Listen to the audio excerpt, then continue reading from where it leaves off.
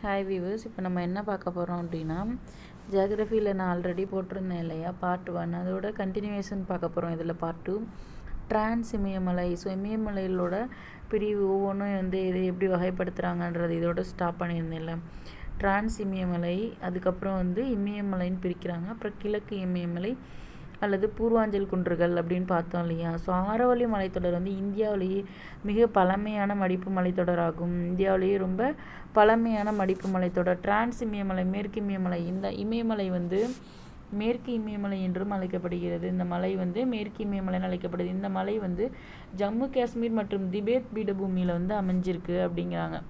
இந்த மலைகளை வந்து என்ன சொல்கிறாங்க, ஜம்மு காஷ்மீர் மற்றும் திபேத் பீடபூமியில் வந்து அமைஞ்சிருக்கு. இதோட பரப்பளவு வந்து திபேத்தில் அதிகமாக இருக்கிறதுனால இவை வந்து திபேத்தியன் இமயமலை அப்படின்னு சொல்கிறாங்க. இதோட பரப்பளவு வந்து திபேத்தில் அதிகமாக இருக்கிறதுனால இதை வந்து நம்ம என்ன சொல்கிறோம் அப்படின்னா திபேத்தியன் இமயமலை அப்படின்னு சொல்கிறோம். ஸோ இந்த மலைகள் வந்து மேற்கு மற்றும் கிழக்கு எல்லைகளோட சுமார் 40 கிலோமீட்டர் அகலத்தோடும் அந்த மையப்பகுதியில் வந்து 225 கிலோமீட்டர் அகலத்தோடையும் காணப்படுது. ஸோ இது வந்து என்ன சொல்கிறாங்க, ஃபஸ்ட்டு இந்த மலை வந்து ஜம்மு காஷ்மீர் மலைகள் வந்து ஜம்மு காஷ்மீர் மற்றும் திபேத் பீடபூமியில் வந்து அமைஞ்சிருக்கு. இதோட பரப்பளவு வந்து திபேத்தில் அதிகமாக இருக்கிறதுனால திபேத்தியன் இமயமலை அப்படின்னு சொல்கிறோம். இதோட பரப்பளவு வந்து திபேத்தில் அதிகமாக இருக்கிறதுனால திபேத்தியன் இமயமலை அப்படின்னு சொல்கிறோம். இந்த மலைகள் மேற்கு மற்றும் கிழக்கு எல்லைகளில் வந்து சுமார் 40 கிலோமீட்டர் அகலத்தில் இருக்கும். மேற்கு மற்றும் கிழக்கு எல்லைகளில் வந்து 40 கிலோமீட்டரும், அதோட சென்டரில் வந்து பார்த்திங்க அப்படின்னா 225 கிலோமீட்டர் அகலத்தோடையும் காணப்படுது. ஸோ என்ன சொல்கிறாங்க, வெஸ்ட் அண்ட் ஈஸ்டில் வந்து 40 இருக்குது, 40 பிரெத்து வித்து அகலத்தில் இருக்குது. மையப்பகுதி சென்டர் வந்து 225 கிலோமீட்டர் அகலத்தில் காணப்படுது. ஸோ இந்த பகுதியில் இது வந்து என்ன சொல்கிறாங்க, இமயமலை டிரான்ஸ் இமயமலை மேற்கு இமயமலைகளை திபேத்தியன் இமயமலைன்னு சொல்லுவாங்க. அடுத்து வந்து பார்த்திங்க அப்படின்னா இந்த பகுதியில் காணப்படக்கூடிய பாறை அமைப்புகள் வந்து கடலடி உயிரின படிமங்களை கொண்ட டெர்சியரி கிரானைட் பாறைகளாகும். என்ன சொல்கிறாங்க, இந்த பகுதியில் காணப்படும் பாறை அமைப்புகள் எல்லாமே, இந்த பகுதியில் இருக்கக்கூடிய அந்த ராக் பாறை அமைப்புகள் எல்லாமே கடலடி உயிரின படிமங்களை கொண்ட டெர்சியரி கிரானைட் பாறைகள் அப்படிங்கிறாங்க. இந்த பகுதியில் காணப்படும் பாறை அமைப்புகள் எல்லாமே கடலடி உயிரின படிமங்களை கொண்ட டெர்சியரி கிரானைட் பாறைகள் அப்படின்னு சொல்கிறாங்க. டெர்சியரி கிரானைட் பாறைகள். இந்த பாறைகளோட ஒரு பகுதி வந்து உருமாறிய பாறை படிமங்களாக இமயமலை தொடரோட மைய அச்சாக அமைஞ்சிருக்கு அப்படின்றாங்க. ஸோ என்ன சொல்கிறாங்க, இந்த கடலடி உயிரின படிமங்களை கொண்ட இந்த பகுதியில் காணப்படும் பாறை அமைப்புகள், இந்த பகுதியில் காணப்படக்கூடிய பாறை அமைப்புகள் வந்து கடலடி உயிரின படிமங்கள், கடலுக்கு அடியில் செத்து கிடக்கும் இல்லையா, அந்த உயிரின படிமங்களை கொண்ட டெர்சியரி கிரானைட் பாறைகள் அப்படின்னு சொல்கிறாங்க. கிரானைட் பாறைகளாக இருக்குது. ஸோ இந்த பாறைகளில் ஒரு பகுதி வந்து உருமாறிய பாறை படிமங்களை இமயமலை தொடரின் மைய அச்சாக அமைஞ்சிருக்கு அப்படிங்கிறாங்க. ஸோ டெர்சியரி கிரானைட் பாறைகள்னு சொல்கிறாங்க. இந்த பாறைகளோட ஒரு பகுதி வந்து உருமாறிய பாறை படிமங்களாக இமயமலை தொடரோட மைய அச்சாக இருக்குது. இங்குள்ள முக்கியமான மலைத்தொடர் அப்படின்னா சாஸ்கர், லடாக், கைலாஸ் மற்றும் காரகோரம் ஆகும் அப்படிங்கிறாங்க. சாஸ்கர், லடாக், கைலாஸ் மற்றும் காரகோரம். ஸோ இந்த இது வந்து என்ன அப்படின்னா இதில் ஒரு பகுதி வந்து உருமாறிய பாறை படிமம்னு சொல்லிட்டோம் இல்லையா. இமயமலை தொடரோட மைய அச்சா இருக்கு இல்லையா, இங்குள்ள முக்கியமான மலைத்தொடர்கள் அப்படின்னு எடுத்துக்கிட்டிங்கன்னா சாஸ்கர், லடாக், கைலாஸ் மற்றும் காரகோரம். முக்கியமான மலைத்தொடர்னா சாஸ்கர், லடாக், கைலாஸ் மற்றும் காரகோரம். இமயமலை வடக்கு மலைகளோட பெரிய பகுதியாக அமைஞ்சிருக்கு. இமயமலை எப்படி இருக்குது அப்படின்னா வடக்கு மலையோட பெரிய பகுதியாக அமைந்துள்ளது. இது வந்து ஒரு இளம் மடிப்பு மலையாகும். இது வந்து என்ன சொல்கிறாங்க, ஒரு இளம் மடிப்பு மலைன்னு சொல்கிறாங்க. வடக்கே இருந்த அங்காரா நிலப்பகுதியும் தெற்கே இருந்த கோண்ட்வானா நிலப்பகுதியும் ஒன்றை.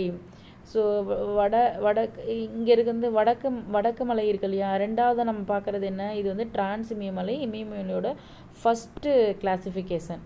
ஸோ முதல் பகுதி. அடுத்து ரெண்டாவது பகுதி இமயமலைன்னு பிரிச்சிருக்காங்க இல்லையா, அந்த இமயமலை பார்க்க போகிறோம். ஸோ இதில் முக்கியமான மலைத்தொடர்கள் என்னென்ன மலைத்தொடர் இருக்குது, சாஸ்கர், லடாக், கைலாஸ் மற்றும் காரகோரம். சாஸ்கர், கைலாஸ் மற்றும் காரகோரம் டீப்பாக படித்தா தான் ஜியாகிரஃபியை பொறுத்த வரைக்கும் நம்ம ஆன்சர் பண்ண முடியும். ஸோ இந்த இமயமலை அப்படின்னா வடக்கு மலைகளோட பெரிய பகுதியாக அமைஞ்சிருக்கு.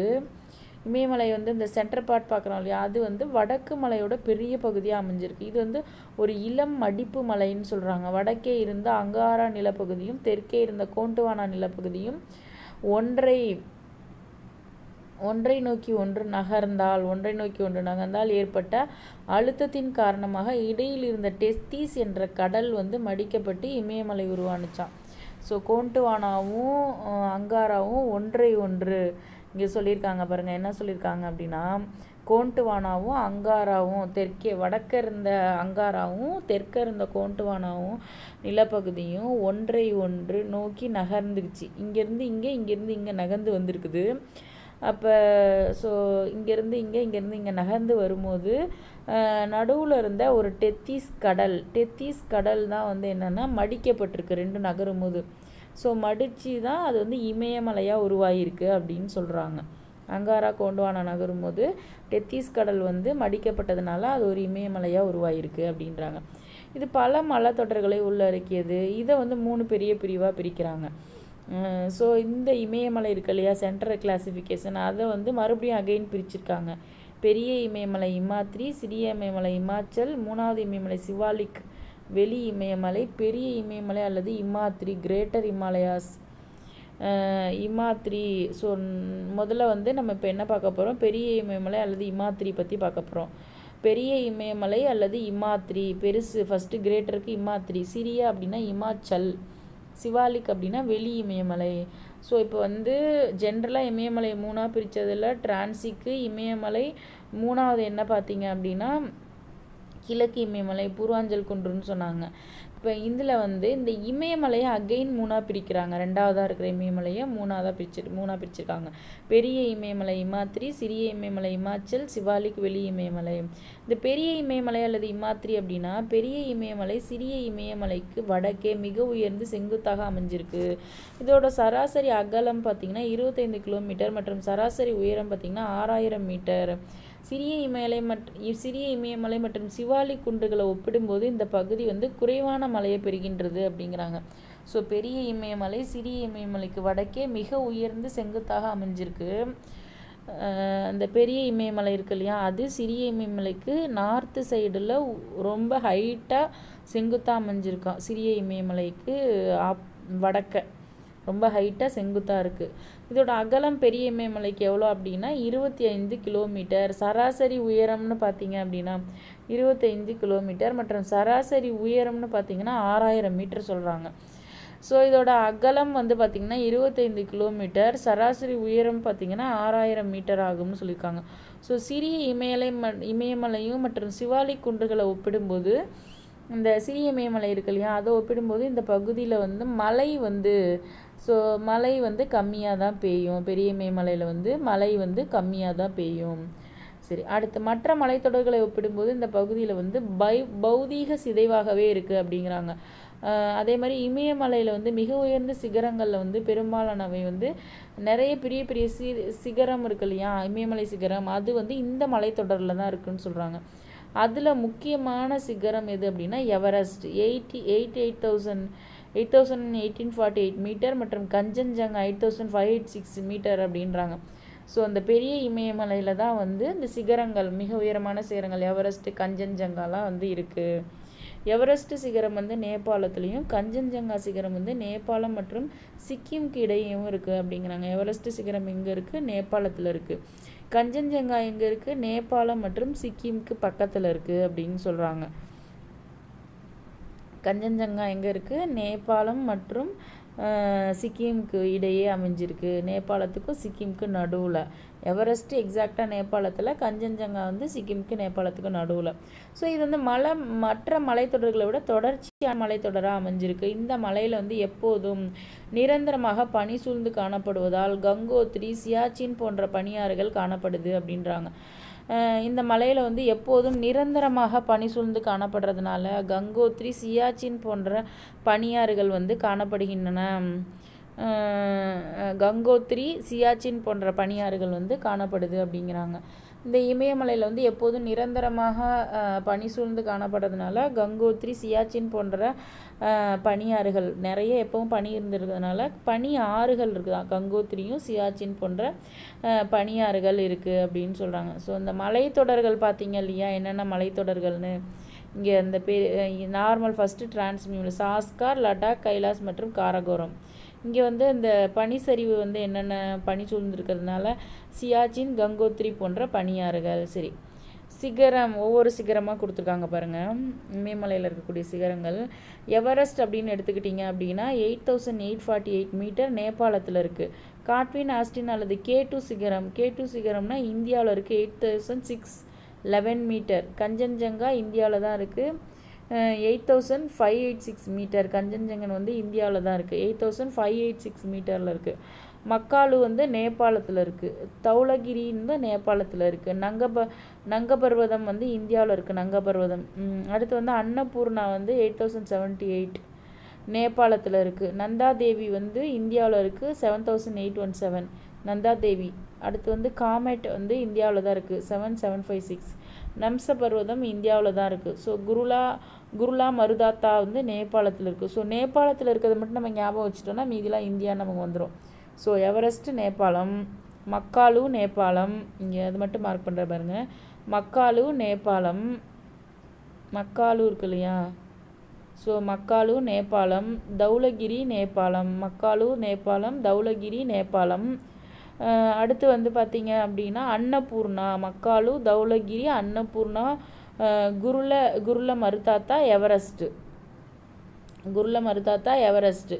ஸோ இது 4 வந்து என்ன அப்படின்னா நேபாளத்தில் வந்து 4 சிகரம் இருக்குது. ஸோ ஃபஸ்ட்டு எவரெஸ்ட்டு, அப்புறம் மக்குன்னு சொல்கிறோம் இல்லையா, மக்காலு, அப்புறம் வந்து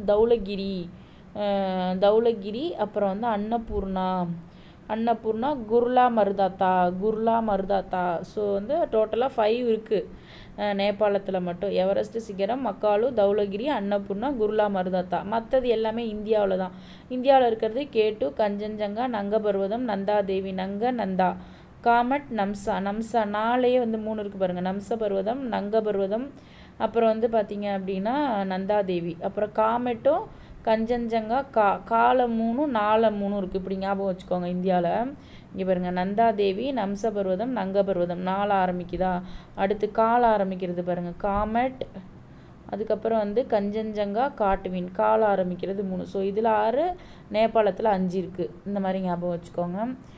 அடுத்து வந்து பார்த்திங்க அப்படின்னா ஒரு ஹிண்ட்டு கொடுத்துருக்காங்க. இமயமலையில் வந்து பல சிகரங்கள் வந்து இருப்பிடமாக இருக்குது. இருந்தாலும் உலகத்தில் வந்து ஏனைய மலைத்தொடர்களை காட்டிலும் அதிகமான சிகரங்களை கொண்டுள்ளது. 14 உயரமான சிகரங்கள், 9 சிகரங்கள் வந்து தன்னகத்தை கொண்டுள்ளது. 14 உயரமான சிகரமும் அப்புறம் 9 சிகரத்தையும் தன்னகத்தை கொண்டுள்ளது அப்படிங்கிறாங்க.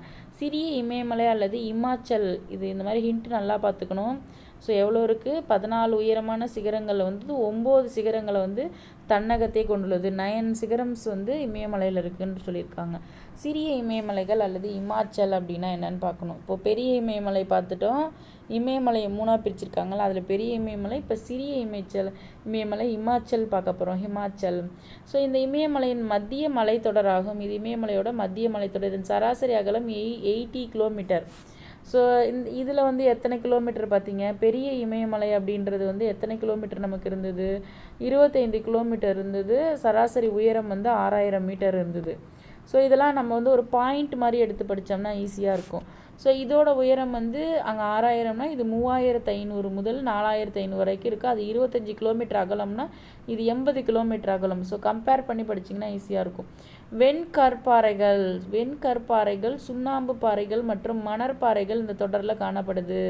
அப்புறம் வந்து பார்த்திங்கன்னா நகரமயமாக்கல், காடுகள் அழிப்பு மற்றும் மிக அதிக மழைப்பொழிவின் காரணமாக மண்ணரிப்பு ஏற்படுது அப்படிங்கிறாங்க. இந்த மலைத்தொடரில் காணப்படும் மலைகள் என்னென்ன மலைகள் இருக்குன்னா பீர்பாஞ்சல், தவ்லாதர் மற்றும் மகாபாரத் ஆகிய மலைத்தொடரில் வந்து இந்த மலைகள் எல்லாமே காணப்படுது அப்படின்னு சொல்கிறாங்க. இந்த தொடரில் வந்து இருக்குது அப்படின்னு. பீர்பாஞ்சல் மலை, தவ்லாதார் மலை மற்றும் மகாபாரத். வாழிடங்கள், அதாவது புகழ்பெற்ற கோடை வாழிடங்கள் சிம்லா. ஸோ சிறிய இமயமலையில் தான் சிம்லா இருக்குது, முசௌரி இருக்குது, நைனிடால், அல்மோரா, ராணிகட், டார்ஜிலிங் கோடை வாழிடங்கள். ஸோ ரொம்ப சில்லுன்னு இருக்க பிளேஸ். சிம்லா இருக்குது, முசௌரி இருக்குது, நைனிடால் இருக்குது, அல்மோரா இருக்குது, ராணிகட் மற்றும் டார்ஜிலிங் வந்து எங்கே இருக்குது? இதில் தான் இருக்குது. சிறிய இமயமலை ஹிமாச்சல் பிரதேசத்தில் என்ன இருக்குது? சிம்லா இருக்குது, முசௌரி இருக்குது, நைனிடால், அல்மோரா, ராணிகட், டார்ஜிலிங் இதெல்லாம் வந்து கோடை வாழிடம். ஸோ காரகோரம் கணவாய் நம்ம மேலே பார்த்தோம் இல்லையா, அந்த பனி உருகி காரகோரம் இருக்குன்னு. ஸோ அந்த காரகோரம் கணவாய் வந்து ஜம்மு காஷ்மீர், ஜொசீலா கணவாய் வந்து ஜொசீலா கணவாய், சிப்கிலா கணவாய் வந்து இமாச்சல் பிரதேசம். ஸோ ஒவ்வொரு ஊரும் எந்தெந்த கணவாய் எந்தெந்த ஊர். காரகோரம்னா ஜம்மு காஷ்மீர். ஜொசீலாவும் சிப்கிலாவும் கிலா சிலான்னு வருது பாருங்க. ஜொசீலாவும் சிப்கிலாவும் இமாச்சல் பிரதேசம். அடுத்து வந்து பொமிடிலா கணவாய். பொமிடிலா வந்து எங்கே அப்படின்னா அருணாச்சல பிரதேசம். பிரதேசத்தில் வந்து டிலாலாம் வரும். நாதுலா ஜெலிப்லா கணவாய் வந்து சிக்கிமில் இருக்குது. ஜெலிப்லா கணவாய் வந்து சிக்கிமில் இருக்குது. ஸோ ஜொசீலாவும் சிப்கிலாவும் இமாச்சல பிரதேசம். பொமிடிலா வந்து அருணாச்சல பிரதேசம். நாதுலாவும் ஜெலிப்லாவும் சிக்கிமில் இருக்குது. ஸோ பாகிஸ்தானையும் ஆப்கானிஸ்தானையும் இணைக்கும் கைபர் கணவாய் மற்றும் பாகிஸ்தானில் உள்ள ஃபோலன் கணவாயும் இந்திய துணைக்கண்டத்தின் முக்கிய கணவாய்கள். ஸோ பாகிஸ்தானையும் ஆப்கானிஸ்தான் இருக்கு இல்லையா, அதை இணைக்கக்கூடிய கைபர் கணவாயும் பாகிஸ்தானில் உள்ள ஃபோலன் கணவாயும் இந்திய துணைக்கண்டத்தில் இருக்கக்கூடிய முக்கிய கணவாய். ஸோ இந்தியாவில் இருக்கிறது என்ன, பாகிஸ்தானில் இருக்கிற ஃபோலன் கணவாய், பாகிஸ்தான் ஆப்கானிஸ்தானை இணைக்கக்கூடிய கைபர் கணவாய் வந்து இந்தியாவில் இருக்குது. சரி, சிவாலிக் அடுத்து வெளி இமயமலை 3ஆவதாக பிரித்தாங்க இல்லையா, அது என்னன்னு பார்த்தீங்கன்னா இந்த தொடரோட ஒரு பகுதி வந்து ஆறுகளால் உருவாக்கப்பட்டு படிவுகளால் ஆயிருக்கு அப்படின்னு சொல்கிறாங்க. ஜம்மு காஷ்மீர்லேருந்து அஸ்ஸாம் வரைக்கும் இந்த இமயமலை தொடர் இருக்குது. இந்த தொடரோட ஒரு பகுதி வந்து ஆறுகளால் உருவாக்கப்பட்டு படிவுகளால் ஆனது. உயரம் வந்து 900 மீட்டர்லேருந்து 1100 மீட்டர் வரை வேறுபடுது. அங்கே வந்து 6000 பெரிய மலை, சின்ன மலை வந்து 4500, இது வந்து வெறும் 1100 தான், 1000 மீட்டர் தான் இருக்கும். ஸோ இதோட அகலம் வந்து 50, பெரிய மலை 80, 25, சின்ன மலை 80. ஸோ பெருசு வந்து எவ்வளோ 25, சின்னது வந்து 80 மீட்டர் அகலம். இது எவ்வளோ இருக்குன்னு பாருங்கள், 50 கிலோமீட்டர்லேருந்து 10 கிலோமீட்டர் வரைக்கும் வந்து மேற்குலேருந்து கிழக்கு 10 கிலோமீட்டர் வரைக்கும் மாறுபடுதுங்கிறாங்க. ஸோ இது மிகவும் தொடர்ச்சியற்ற மலைத்தொடர். குறுகலான நீண்ட பள்ளத்தாக்குகள் சிறிய இமயமலைக்கு வெளிப்புற இமயமலைக்கும் இடையில் காணப்படுகிறது. இதோட கிழக்கு பகுதி டுயஸ் எனவும் மேற்கு பகுதி டூன்கள் எனவும் அழைக்கப்படுகிறது. ஸோ ஈஸ்ட் பகுதியை வந்து டுயஸ்ன்னு சொல்கிறாங்க, அதே மாதிரி வெஸ்ட் பகுதியை வந்து டூனுன்னு சொல்கிறாங்க. ஸோ இந்த பகுதியில் குடியிருப்புகள் வளர்ச்சிக்கு ஏற்றதாக இருக்குன்னு சொல்கிறாங்க. அடுத்து பூர்வாஞ்சல் குன்றுகள். ஸோ ஜென்ரலாக இமயமலையை டிரான்ஸு இமயமலை, பூர்வாஞ்சல், சிறிய இமயமலைன்னு பிரித்தோம் இல்லையா, அதில் 3ஆவது பார்ட்டு கிளாசிஃபிகேஷன் பார்க்குறோம். இமயமலையை 3ஆக பிரித்ததை வந்து இப்போ பார்த்தோம், வெளி இமயமலை, பெரிய இமயமலை, அதுக்கப்புறம் சிறிய இமயமலைன்னு. இப்போ இது வந்து பூர்வாஞ்சல் குன்றுகள் பார்க்குறோம். எங்கே நம்ம மேலே பார்த்தோம் இல்லையா, இங்கே இந்த 3 கிளாசிஃபிகேஷன் இது பார்க்குறோம். இமயமலை 2வது, அடுத்து கிழக்கு இமயமலை, பூர்வாஞ்சல் குன்று. ஸோ அதை தான் இப்போ பார்க்குறோம். பூர்வாஞ்சல் குன்றுகள் அப்படின்னா இந்த இமயமலையோட கிழக்கு கிளையாகும். இமயமலையோட கிழக்கு இமயமலை இல்லைனா பூர்வாஞ்சல் குன்று. வடகிழக்கு மாநிலங்களில் இது வந்து இருக்கும். பெரும்பாலான குன்றுகள் வந்து மியான்மர் மற்றும் இந்திய எல்லைகளில் தான் காணப்படுது அப்படின்னு சொல்கிறாங்க. ஸோ இந்தியாவோட உட்பகுதியில் வந்து பரவி இருக்கு. டாப்லா அஃபோர், மிஸ்மி, பட்காய்பம், நாகா, மணிப்பூர், மிகிர், அப்புறம் வந்து காரோ, காசி, ஜெயந்தியா குன்று மனிதம் ஒன்றிணைந்து பூர்வாஞ்சல் மலை என்று அழைக்கப்படுது. ஸோ என்ன சொல்கிறாங்க, டாப்லா அஃபோர், மிஸ்மி, பட்காய்பம், டாப்லா அபோர், மிஸ்மி, பட்காய்பம், நாகா, மணிப்பூர், மிகிர், காரோ, காசி, ஜெயந்தியா குன்றுகள். ஸோ இந்த குன்றுகள் எல்லாம் சேர்ந்து தான் நம்ம என்ன பார்க்குறோம், பூர்வாஞ்சல் குன்றுன்னு பார்க்குறோம். பூர்வாஞ்சல் மலைன்னு ஏன் பேர் வந்ததுன்னா, சின்ன சின்ன எல்லா குன்றும் சேர்ந்து தான் பூர்வாஞ்சல் மலைன்னு பேர் வந்திருக்கு.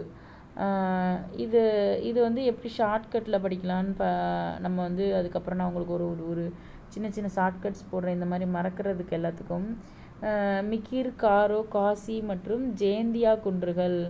ஸோ டாப்லா அப்போர், மிஸ்மி, பட்காய்பம், நாகா, மணிப்பூர், மிகிர், காரோ, காசி மற்றும் ஜெயந்தியா குன்றுகள் அந்த மாதிரி. ஸோ இது எல்லாமே வந்து பூர்வாஞ்சல் குன்று அப்படின்னு சொல்லியிருக்காங்க. அடுத்து வந்து பார்த்திங்க அப்படின்னா இமயமலையோட முக்கியத்துவம். தென்மேற்கு பருவக்காற்றை தடுத்து வட இந்திய பகுதிக்கு கனமழையை கொடுக்குது அப்படின்னு சொல்கிறாங்க. தென்மேற்கு பருவக்காற்றுகளுக்கு இல்லையா வர்றதை வந்து இமயமலை வந்து எதுக்காக, என்ன அதோட முக்கியத்துவம் என்னன்னு பார்த்தீங்கன்னா, தென்மேற்கு பருவக்காற்று வந்து அதிகமாக அடிக்குது இல்லையா, அதை தடுத்து வட இந்திய பகுதிக்கு வந்து கனமழையை வந்து கொடுக்குது. ஸோ நார்த் சைடு வந்து கனமழை பெய்யுது. இந்திய துணைக்கண்டத்திற்கு இயற்கை அரணாக வந்து இது அமைஞ்சிருக்கு அப்படின்றாங்க. வற்றாத நதிகளோட பிறப்பிடமாக இருக்குது. நதி எப்பயுமே வத்தாது. எடுத்துக்காட்டு சிந்து, கங்கை, பிரம்மபுத்திரா மற்றும் பிற ஆறுகள். அங்கே என்னென்ன இருக்குது? சிந்து நதி ஓடுது, கங்கை ஓடுது, பிரம்மபுத்திரா ஓடுது, எல்லாம் ஓடுது. ஸோ இயற்கை அழகின் காரணமாக வடக்கு மலைகள் சுற்றுலா பயணிகளின் சொர்க்கமாக திகழ்கிறது. ஸோ பல கோடைவாழிடங்கள் புனித தலங்களான அமர்நாத், கேதார்நாத், பத்ரிநாத் மற்றும் வைஷ்ணவி தேவி கோயில்கள் இந்த மலைத்தொடர்களில் தான் இருக்குது. அமர்நாத், கேதார்நாத், பத்ரிநாத், வைஷ்ணவி தேவி அமர்நாத், கேதார்நாத், பத்ரிநாத், வைஷ்ணவி தேவி கோயில்கள்லாம் இமயமலையில் தான் இருக்குது.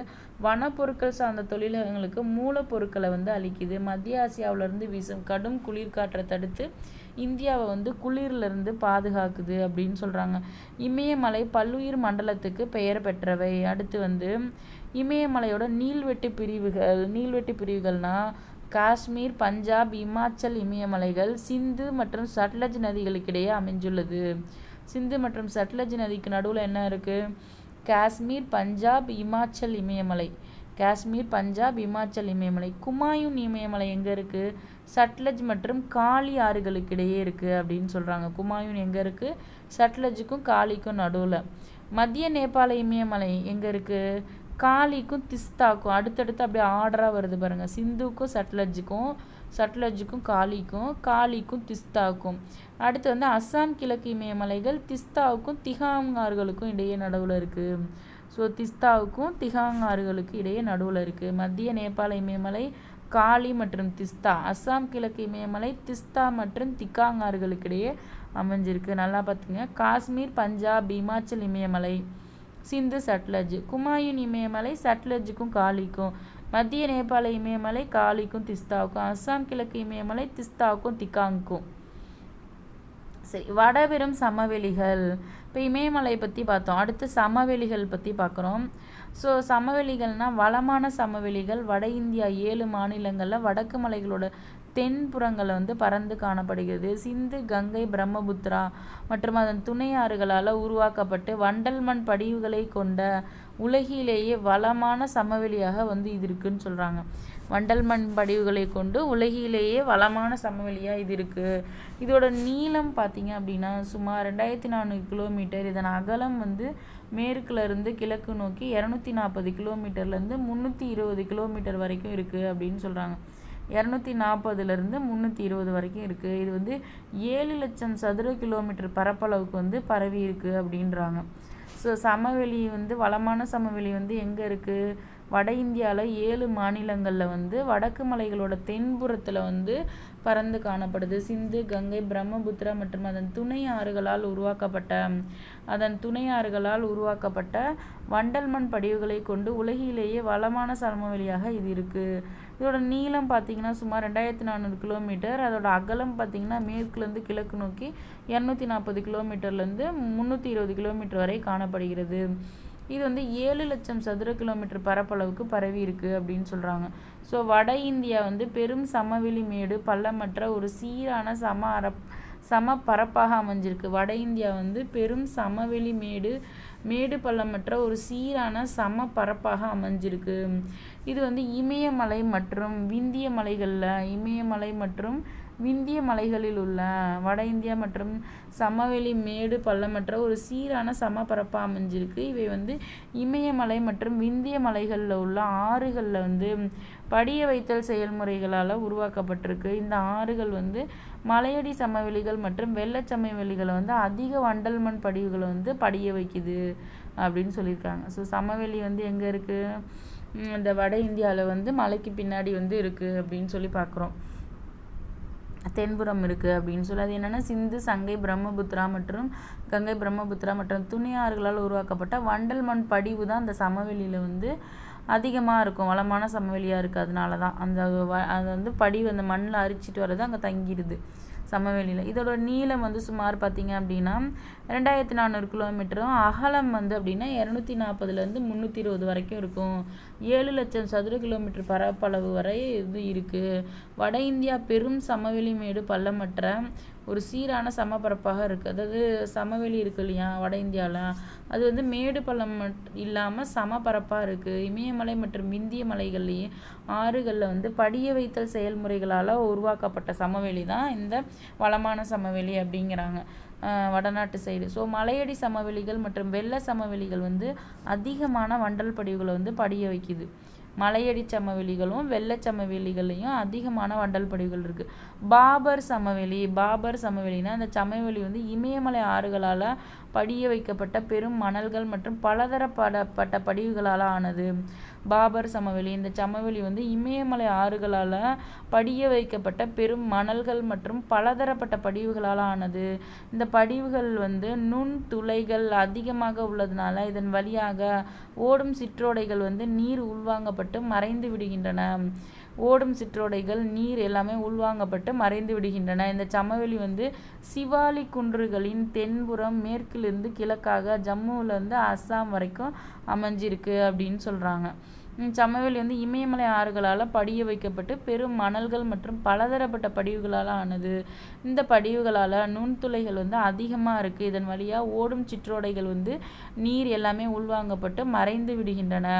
இந்த சமவெளி வந்து சிவாலிக் குன்றுகளோட தென்புறம், அதாவது சிவாலிக் குன்று இருக்கு இல்லையா, அதோட வந்து சவுத் சைடும் கிழக்காவும் ஈஸ்டாகவும் ஜம்முலேருந்து அஸ்ஸாம் வரைக்கும் அமைஞ்சிருக்கு அப்படின்றாங்க. பாபர் சமவெளி வளமான சமவெளி பார்த்தோம், அது வட மாநிலத்தில் இருக்குதுன்னு பார்த்தோம் இல்லையா. அடுத்து பாபர் சமவெளி, இது வந்து நம்ம என்ன பார்க்குறோம், இங்கே வந்து இமயமலை ஆறுகள் இருக்குல்ல, அந்த பனி உருகி வருது பாருங்க, அந்த ஆறுகளால் படிய வைக்கப்பட்ட மணல்கள் மற்றும் பல படிவுகள் தான் இந்த சமவெளியில் இருக்குது. சமவெளினா என்ன, உங்களுக்கு மண் மாதிரி இந்த பிரமிடு மாதிரி அடுக்காக இருக்கும் பாருங்க, அடுக்கு திட்டா மணல் திட்டு, அதான். ஸோ இந்த படிவுகளில் வந்து நுண்துளைகள் வந்து அதிகமாக இருக்கும், ஓட்டெல்லாம் நிறைய இருக்கும். இது வழியாக ஓடும் சிற்றோடைகளில் நீர் வந்து உள்வாங்கப்பட்டு மறைஞ்சிரும். ஸோ நுண்துளை இருக்கிறதுனால நீர் உள்ளே போயிட்டு மறைஞ்சிருங்கிறாங்க. இது வந்து என்ன அப்படின்னா, சிவாலிக் குன்றுகளோட தெற்கையும் மேற்குலேருந்து கிழக்காக ஜம்மு காஷ்மீர் அஸ்ஸாம் வரைக்கும் அமைஞ்சிருக்கு. இதோட அகலம் வந்து மேற்கில் ஜம்மு அகன்றும் கிழக்கில் அஸ்ஸாம் குறுகியும் இருக்குது. 8லேருந்து 15 கிலோமீட்டர் தான் இருக்கும் இதோட அகலம். ஸோ ஒவ்வொரு சமவெளிக்கும் அகலம், நீளம், அது வந்து எங்கே அமைஞ்சிருக்கு, அப்புறம் வந்து எது நடுவில் வெட்டிட்டு போகுது, எந்த ஆறுனால உருவாகிருக்கு, என்னென்ன மண்டல் படிவு மண் இருக்குது, இது இந்த யூனிட், இந்த புவியியலை பொறுத்த வரைக்கும் இப்போ நான் எக்ஸ்பிளைன் பண்ண போகிற இந்த 3 யூனிட் காலநிலை, போக்குவரத்து, இந்த வேளாண்மை கூறுகள், இதெல்லாமே வந்து நம்ம நல்லா தான் படித்தாகணும். வேறு வழியில் அகைன் நீங்கள் ரிவைஸ் பண்ணி தான் ஆகணும். ஸோ 8 கிலோமீட்டர்லேருந்து 15 கிலோமீட்டர் வரைக்கும் இருக்குது. அடுத்து வந்து தராய் மண்டலம் வந்து அதிகப்படியான ஈரப்பதம் கொண்ட பகுதி. காடுகள் வந்து வளர்வதற்கும் பல்வேறு விதமான வனவிலங்குகள் வாழ்வதற்கும் ஏற்றதாக உள்ளது. ஸோ இந்த மண்டலம் வந்து பாபர் பகுதிக்கு தெற்கு அமைஞ்சிருக்கு. இது சுமார் 15 கிலோமீட்டர்லேருந்து 30 கிலோமீட்டர் வரை அகலம் கொண்டது. பாபர் பகுதிக்கு வந்து தெற்கு இருக்குது, சுமார் 15 கிலோமீட்டர்லேருந்து 30 கிலோமீட்டர் வரை அகலம் கொண்டது. கிழக்கு பகுதியில் உள்ள பிரம்மபுத்திரா பள்ளத்தாக்கு பகுதியில் மிக அதிக மழை காரணமாக அகலமாக காணப்படுகிறது அப்படின்னு சொல்கிறாங்க. அதாவது கிழக்கு பகுதியில் உள்ள பிரம்மபுத்திரா பள்ளத்தாக்கு பகுதியில் வந்து மிக அதிக மழை காரணமாக அகலமாக காணப்படுது அப்படின்னு சொல்கிறாங்க. பாபர் பகுதிக்கு தெற்கு அமைஞ்சிருக்கு. பாபர் அந்த மேலே பார்த்தோம்ல பாபர் சமவெளி, அதுக்கு தெற்க வந்து இந்த தராய் மண்டலம் இருக்குது. இது வந்து என்ன சொல்கிறாங்க, காடுகள், ஈரப்பதம் கொண்ட பகுதி, காடுகள் வளர்வதற்கும் வனவிலங்குகள் வாழ்வதற்கும் இந்த தராய் மண்டலம் ஏற்றதாக இருக்குன்னு சொல்கிறாங்க இல்லையா. அதுக்கப்புறம் 15 கிலோமீட்டர்லேருந்து 30 கிலோமீட்டர் வரை அகலம் கொண்டது. இது வந்து அதே தான், 8லேருந்து 15, இது 15 to 30 தராய் மண்டலம். ஸோ இது வந்து கிழக்கு பகுதியில் உள்ள பிரம்மபுத்திரா பள்ளத்தாக்கு பகுதியில் வந்து மிக அதிக மழை காரணமாக அகலமாக காணப்படுது. கிழக்கு பகுதியில் உள்ள பிரம்மபுத்திரா பள்ளத்தாக்கு பகுதியில் வந்து மிக அதிக மழை காரணமாக அகலமாக காணப்படுது அப்படின்னு சொல்கிறாங்க.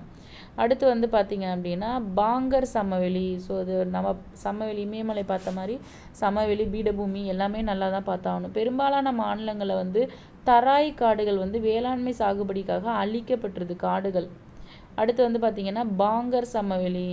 பெரும் சமவெளியில் காணப்படும் பாங்கர் என்பது மேட்டு நில வண்டல் படிவுகளை கொண்ட நிலத்தோற்றம். இந்த படிவுகள் யாவும் பழைய வண்டல் மண்ணால் ஆனவை. எப்படி கருப்பாக பழைய மண்ணால் ஆயிருக்கும். வெள்ளப்பெருக்கு ஏற்படா உயர்நிலை பகுதிகளில் தான் வந்து என்ன இருக்கும் அப்படின்னா இந்த பாங்கர் சமவெளி இருக்கும். இந்த மண் வந்து கருமை, நான் சொன்னேன் இல்லையா கருப்பாக இருக்கணும், அதான் பாருங்க. பழைய அப்படின்னாலே கருப்பு, கருமை நிறத்தோட வளமான இள இல் இலை மக்குகளை வந்து கொண்டிருக்கும். நல்ல வடிகால் அமைப்பையும் கொண்டிருக்கிறதுனால வேளாண்மைக்கு ஏற்ற மாதிரி இருக்குது அப்படின்னு சொல்கிறாங்க. ஸோ காதர் சமவெளி, ஆறுகள் கொண்டு வரப்பட்டு படிய வைக்கப்படும் புதிய வண்டல் மண் வந்து சொல்கிறாங்க காதர் அல்லது பெட் லேண்ட், பெட் நிலம் அப்படின்னு சொல்கிறாங்க. காதர் சமவெளினா ஆறுகளால் கொண்டு வரப்பட்டு படிய வைக்கப்படும் புதிய வண்டல் மண் காதர் பெட் நிலம் அப்படின்னு சொல்கிறாங்க. மழைக்காலங்களில் ஒவ்வொரு ஆண்டும் புதிய வண்டல் படிவுகள் வந்து படிய வைக்கப்படுது. ஸோ காதர் மணல் களிமண் சேறு மற்றும் வண்டலை கொண்ட வளமிக்க சமவெளி அப்படின்னு சொல்லலாம். காதர் மணல் வந்து களிமண் சேறு மற்றும் வண்டலை கொண்ட வளமிக்க சமவெளி. டெல்டா சமவெளி, அடுத்து டெல்டா சமவெளி அப்படின்னா காதர் சமவெளியை தொடர்ந்து காணப்படும் பகுதி வந்து டெல்டா சமவெளி. கங்கை ஆற்றோட கடை பகுதியாக சுமார் 1.9 லட்சம் சதுர கிலோமீட்டர் பரப்பை உள்ளடக்கியது. இந்த பகுதியில் ஆறுகளோட வேகம் வந்து கம்மியாக இருக்குது. இப்போ நம்ம என்ன பார்த்துட்ருக்கோம், ஸோ சமவெளிகள் பார்த்துட்ருக்கோம். பாங்கர் சமவெளிக்கு அடுத்து காதர் சமவெளி பார்த்தோம். இந்த காதர் மணல் களிமண் சேறு வண்டல் இதெல்லாம் கொண்டு ரொம்ப வளமிக்கதாக இருக்குது. இப்போ அடுத்து டெல்டா சமவெளி பார்க்குறோம்.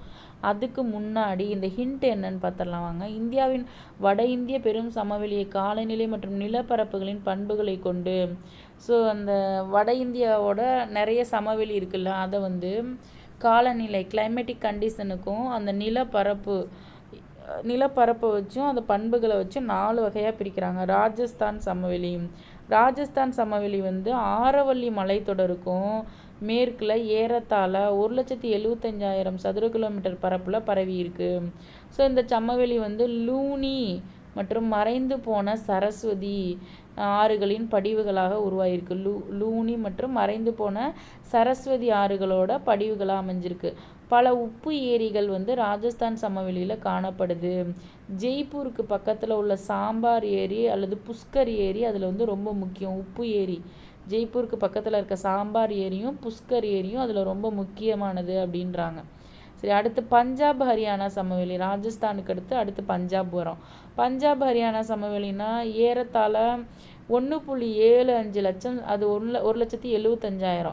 இது வந்து 1.75 லட்சம் சதுர கிலோமீட்டர் பரப்பளவை கொண்டது. ஹரியானா சமவெளிகள் வந்து இந்திய பாலைவனத்தின் வடகிழக்கே அமைஞ்சிருக்கு. டெசர்ட்டுக்கு வடகிழக்கே இருக்குது. இந்த சமவெளிகள் சட்லஜ், ஃபியாஸ் மற்றும் ராவி ஆறுகள் சட்லஜ் ஏற்படும் படிவுகளால் உருவானுச்சு. சட்லஜ் ஆறோட படிவும் பியாஸ் படிவும் ராவியோட படிவும் சேர்ந்து தான் இந்த சமவெளி உருவாகிருக்கு. இந்த சமவெளி வந்து பார்த்திங்க அப்படின்னா நீர்பிரி மேடாகவும், இந்த சமவெளி வந்து நீர்பிரி மேடாகவும் கங்கை யமுனை அப்புறம் வந்து யமுனை சட்லஜ் ஆற்றடை சமவெளியாகவும் இருக்குது அப்படின்னு சொல்கிறாங்க. கங்கை சமவெளி, இப்போ ஃபஸ்ட்டு என்ன பார்த்தோம், ராஜஸ்தான் பார்த்தோம், பஞ்சாப் பார்த்தீங்க, அடுத்து கங்கை சமவெளி. கங்கை சமவெளி அப்படிங்கிறது மேற்கில் உள்ள யமுனை ஆற்றிலிருந்து கிழக்கில் உள்ள வங்காளதேசம் வரைக்கும் சுமார் வந்து 3.75 சதுர கிலோமீட்டர் பரப்பளவை கொண்டுள்ளது. கங்கையும் அந்த ஆறுகளான காக்ரா, காண்டக், கோசி, யமுனை, சாம்பல், பெட்வா போன்றவைக்கு அதிக வண்டல் படிவுகளை வந்து படிய வைத்து இந்தியாவின் மிகப்பெரிய சமவெளியை உருவாக்கிய இந்த கங்கை சமவெளி கிழக்கு மற்றும் தென்கிழக்கை நோக்கி மின்சரிவாக அமைஞ்சிருக்கு அப்படின்றாங்க. ஸோ இந்த கங்கை சமவெளி வந்து மேற்க வந்து வெளிமேற்கில் யமுனை ஆற்றிலேருந்தும் கிழக்க வந்து வங்காளதேசம், யமுனையிலேருந்து வங்காளதேசம் வரைக்கும் சுமார் இது வந்து எவ்வளோ இருக்குது பாருங்கள், 3.75 3.25 சதுர லட்சம் கிலோமீட்டர் வந்து பரப்பளவு கொண்டது கங்கை சமவெளி. கங்கையும் அதன் துணை ஆறுகளான காக்கரா, காண்டக், கோசி, யமுனை, சாம்பல், பெட்வா, யமுனை, சாம்பல், பெட்வா போன்றவைகளும் அதிக அளவு வண்டல் படிவுகளை படிய வச்சு தான் இந்தியாவோட மிகப்பெரிய சமவெளியவே உருவாக்கியிருக்காங்க. ஸோ கங்கை சமவெளி கிழக்கு மற்றும் தென்கிழக்கை நோக்கி மின்சரிவாக அமைஞ்சிருக்கு. அடுத்து பிரம்மபுத்திரா சமவெளி பாருங்கள். பிரம்மபுத்திரா சமவெளியோட பெரும் பகுதி வந்து அஸ்ஸாமில் தான் அமைஞ்சிருக்கு அப்படின்னு சொல்கிறாங்க. ஸோ பிரம்மபுத்திரா ஆற்றில் உருவாக்கப்பட்ட ஒரு தாழ்நில சமவெளியாக வடபெரும் சமவெளியின் கிழக்கு பகுதியில் அமைஞ்சிருக்கு. சுமார் 56.275 சதுர கிலோமீட்டர் பரப்பளவுள்ள வண்டல் விசிறிகளாகவும் 56.275 சதுர கிலோமீட்டர் பரப்பளவுள்ள வண்டல் விசிறிகளாகவும் தராய் எனப்படும் சதுப்பு நில காடுகளாகவும் காணப்படுது. தராய் எனப்படும் சதுப்பு நில காடுகளாகவும் காணப்படுது அப்படிங்கிறாங்க. சரி, இப்போ வந்து நம்ம என்ன பார்த்துட்டு இருந்தோம், இது நல்லா பார்த்துங்க. பிரம்மபுத்திரா வந்து அஸ்ஸாமில் அமைஞ்சிருக்கு. பிரம்மபுத்திரா ஆற்றுல உருவாக்கப்பட்ட ஒரு தாழ்நில சமவெளியா வடபெரும் சமவெளி வந்து கிழக்கு பகுதியில் அமைஞ்சிருக்கு. சுமார் 56.275 சதுர கிலோமீட்டர் பரப்பளவில் வண்டல் விசிறிகளாகவும் தராய் எனப்படும் சதுப்பு நில காடுகளும், தராய் பார்த்தோம்ல மேலே தராய் மண்டலம், அதுவும் வந்து இந்த பிரம்மபுத்திரா சமவெளியில் தான் இருக்குது. ஸோ இதோட பரப்பளவு எவ்வளோன்னு பாருங்கள், 56. இது 3.25 கங்கை சமவெளி, இது வந்து ஒரு 56 இருக்குது. சரி, அடுத்து இந்த சமவெளியில் டெல்டா சமவெளி பார்க்கணுமா? காதர் சமவெளியை தொடர்ந்து காணப்படும் பகுதி டெல்டா சமவெளி. ஸோ கங்கை ஆற்றின் கடைப்பகுதியாக சுமார் 1.9 லட்சம் சதுர கிலோமீட்டர் பரப்பை வந்து உள்ளடக்கியது. ஸோ எவ்வளோ இருக்குது? 1.9 லட்சம் வந்து பரப்பளவு இருக்குது. வேகம் குறைவாக இருக்கிறதுனால, இந்த பகுதியில் இருக்க ஆறுகளோட வேகம் கம்மியாக இருக்கிறதுனால படிவுகள் படிய வைக்கப்படுது. டெல்டா சமவெளியில் புதிய வண்டல் படிவுகள், பழைய வண்டல் படிவுகள் சதுப்பு நிலம் கொண்ட ஒரு பகுதியாக இருக்குது. ஸோ வண்டல் சமவெளியில் உயர்நில பகுதி சார்ஸ் எனவும் சதுப்பு நிலப்பகுதி ஃபில்ஸ் எனவும் அழைக்கப்படுது. உயர்நில பகுதி சார்ஸு, தாழ்வு நிலப்பகுதி இருக்கு இல்லையா, அது சதுப்பு நிலப்பகுதி ஃபில்ஸ் எனவும் பில்ஸ் எனவும் அழைக்கப்படுது. ஸோ இதோட சமவெளி முடிஞ்சிருச்சு. இமயமலை பார்த்தோம், சமவெளி பார்த்துட்டோம். அடுத்து நம்ம என்ன பார்க்கணும்? பீடபூமி பார்க்கணும். இதுக்கடுத்து தீபகற்ப பீடபூமிகள் பற்றி பார்ப்போம். ஸோ இதோட வந்து இந்த பார்ட் 2 வீடியோ வந்து ஃபினிஷ் பண்ணிக்கிறேன். 40 மினிட்ஸ் ஆல்ரெடி ரன் ஆகிடுச்சு. ஸோ அடுத்து வந்து பார்ட் 3ல் வந்து பீடபூமிகள் பார்ப்போம். ஸோ இதிலே 4 யூனிட் கவர் ஆகுது. 10th வால்யூம் 1 புக்கிலே வந்து நமக்கு வந்து 4 யூனிட் கவர் ஆகுது. ஸோ இதில் முதல் யூனிட்டே 3 பார்ட் நான் போட்டிருக்கேன்.